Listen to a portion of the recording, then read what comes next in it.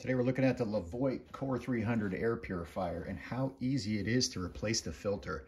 I've been using this guy for just under a year. I've replaced the filter once and it's due for it again. So let's take a look at how simple it is to do this.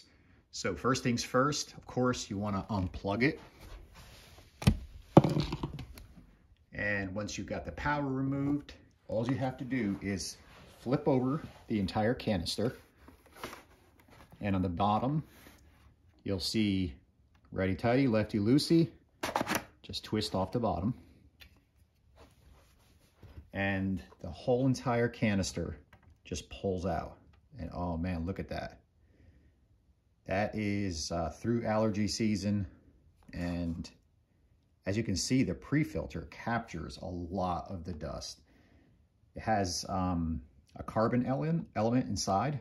So the bigger stuff gets captured out here, and all your allergens, odors, and stuff gets inside that carbon element through the pleated filter and into the carbon.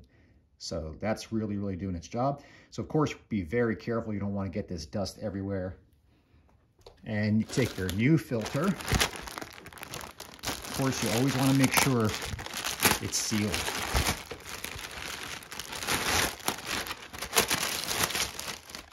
Take that new one. Drop it right in there. Give you just as a reference. See how clean that is? You could barely even see the pleated filter on the other old one. Just gonna drop that other filter in there, the brand new filter. Pop the bottom plate into the grooves and give it a twist, and so you'll hear a little positive click. And that's it. We're ready to go. I'm gonna plug it back in.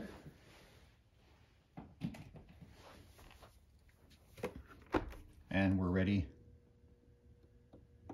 start cleaning again.